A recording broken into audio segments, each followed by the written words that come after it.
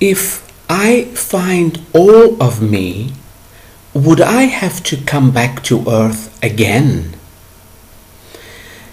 It's very funny how this question came now. Today's video is going to be totally about me. It's going to be a personal story. I don't know if I will have any answers for you. So if you're not interested, just leave this one and wait for tomorrow's new video. I have to explain the story first. Actually all three of my sisters are psychic.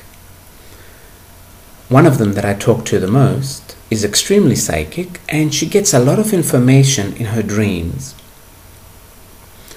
And just 2 days ago, she lives in another country far away from me. Just 2 days ago, we were talking on Skype, and she told me about a dream she had seen. I usually call this sister to go to my dreamer, the person that is dreaming me, to get information for me, because it's always easier for your... how do I say this? Hang on. I can get information for someone else very easy. It's not so easy to get it for myself. So I always get it for myself through my sister. Anyway, we were talking, she calls me, we were talking, and she tells me that she saw this dream where the time came that all 7 of us, we are actually 7 siblings, all 7 of us were leaving Earth, and we were going back to our homes, and that she noticed all 7 of us were going to a different home. This we kind of knew, we weren't that surprised by this news. But, she says, suddenly I see you, meaning me, you flying towards me, saying, "Can I come to your home?" And I said, "Why?" My sister says, "Why?" And I reply, "Well, I went to my home, but they sent me back to Earth. And I don't want to go there, damn it." That's exactly the words I used in her dream. "I want to come to your home." And she was explaining to me how it's okay with her, but they won't let me in. And she says, at that moment, Earth simply sucked you back in. I was speechless, first of all. And then I said, okay, I need to go to my dreamer and find out why they want to send me back to Earth after I go home. So I go to my dreamer. Actually, I get my sister to go to my dreamer. She has a talk with my dreamer, and my dreamer shows her that at my home, I had some sort of position, at least at this point, the point before I left for Earth. I had some sort of position. On Earth, we might call it finance minister. In England, they call it the Chancellor of the Exchequer, I think. But I was spending money left, right, and center. Obviously, because I did not believe in lack, did not believe that there isn't enough. And the elders approached me, the wise ones, some people call them the ancient ones, and said, listen, you have to go to a reality where there is lack, simply so you can learn a few more things. And then you can come back and have your position back again. Remember, in reality, there's no time. They could send you to Earth for a few lifetimes, and you can go back 10 minutes later. Because you travel in time, just like here on Earth, we travel from one country to another.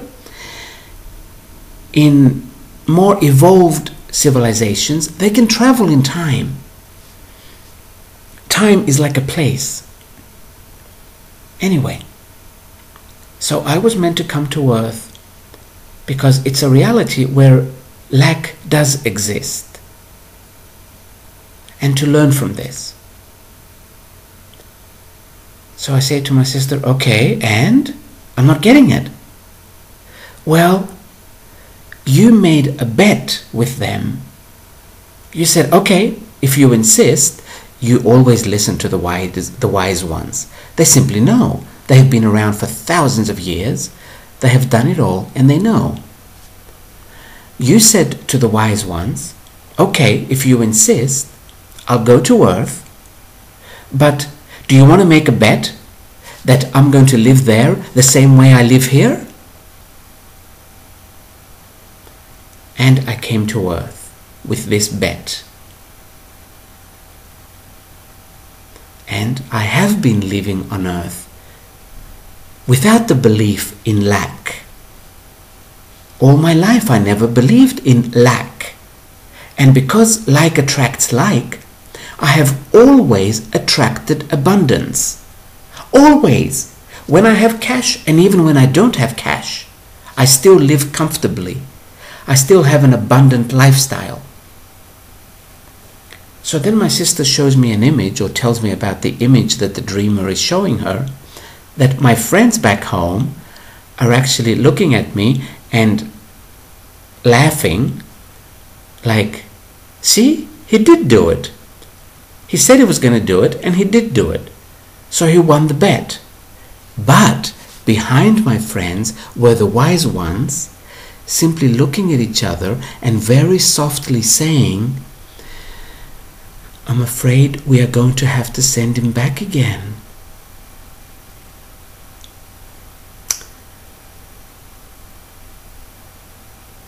So then I say to my sister, ask my dreamer, should I go back into business? Because business does give you the opportunities to experience lack. Even when the business is doing well, you always have to pay something. You always have to keep up with the payments.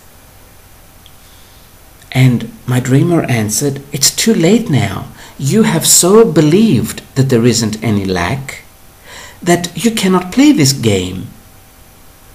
So it won't be real and you won't experience lack. It's not that you have to, but for some reason, the wise ones wanted us to experience this.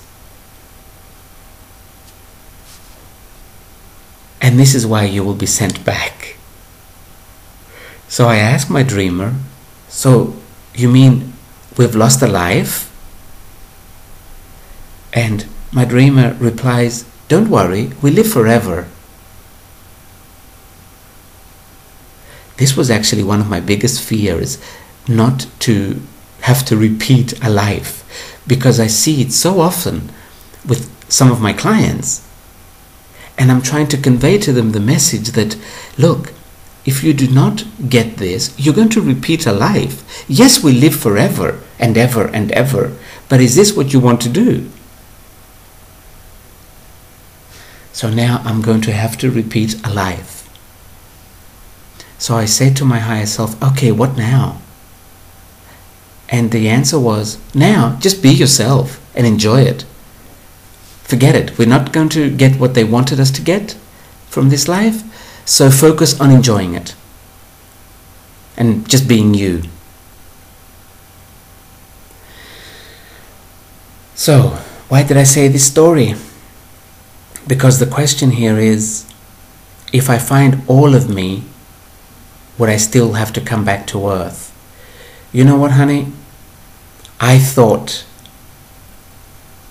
because from every client I learn something about myself, and I have found more and more and more of myself, I thought that after Earth, or at least after this life on Earth, I would be free to go wherever I like, wherever I want. And I just found out that I'm not. And just like this baby you see, this is how I have been for the past 2 days. Like, what the hell are you talking about? So yes, I could tell you that if you find more of you, there might not be any reason to come back to ignorance, to where you don't know who you are. But I could be totally wrong, as I was with myself. Totally wrong. Also, because I know I'm going to be here for a long time, meaning with earth years, I knew I was going to learn everything I could possibly learn while in a physical body behind the veil. But again, I was wrong. So I would say keep looking for more of you. Keep getting as many experiences as possible.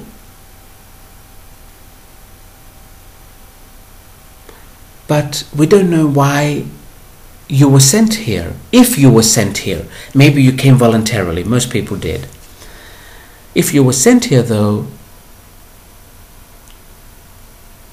we don't know if you would have to come back or not. So enjoy it. While you're here, enjoy it. Don't focus too much on making sure you don't have to come back. A lot of us have this fear, actually. I hear it a lot from clients. They will ask something like, what do I need to do in order not to have to come back again? And most times, the higher self laughs. Like, why? What's wrong? I think because earth life is so short compared to eternity that the soul kind of giggles with this notion of not have to come back. Like, why? What's the problem about going back? So I'm coming to terms with this today. Yesterday I did not feel good at all. My body was having some problems yesterday. I felt simply not good, let's put it this way. Today I'm coming to terms with the fact that I'm going to have to come back, and I'm starting to rethink my life from a perspective of, in that case, let's enjoy it. And I have decided to go totally hedonistic. I always was a little hedonistic, but I was holding back a bit, thinking, okay, this time you've come for something different. But now that I've seen that I have missed the train, my sister kept saying to me, you've missed the train. No, nothing tragic, but you've missed the train. So now, since I have missed the train, I'm going totally hedonistic. And all I'm going to do now is focus on the pleasures of the body and focus on getting the body what the body likes. This will be my new life from now on. I asked my dreamer if I can still focus on information, and the answer was, it's difficult not to, because information is who we are. So I will still be doing this, and I will still be doing my vlog,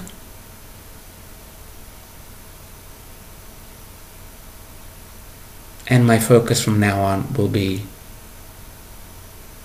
100% on pleasure. Now, this was my story. I'm not saying it's yours. I'm not saying you have to do something like this. I said it so I can give you an example of how we think we are on the right path. We know we are on the right path because we feel very good. This is why I always knew I was on my path, because I felt good. But it's so easy to not be on the original path. It might not be the wrong path. It might simply be, as the wise ones from my home said, we are going to have to send him back again.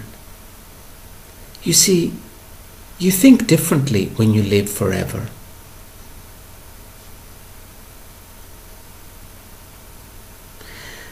So enjoy your life, guys. Enjoy your life. That's all I can say.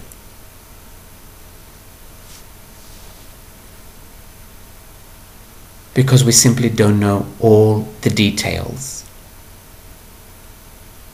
I have a friend from London who told me once, this is a cruel game. And I was laughing because, yes, I can see it's a cruel game, but it was working for me. So I was just laughing. We were on a bus at that moment and I could not stop laughing. And she was saying, shut up, Eric. It's a cruel game. Right. So that's what I'm seeing now. That it's a cruel game. You might think down deep inside that you are on the right path. And you still may not be on the right path. So I'm going to leave it at this and go and make myself another beautiful cup of coffee.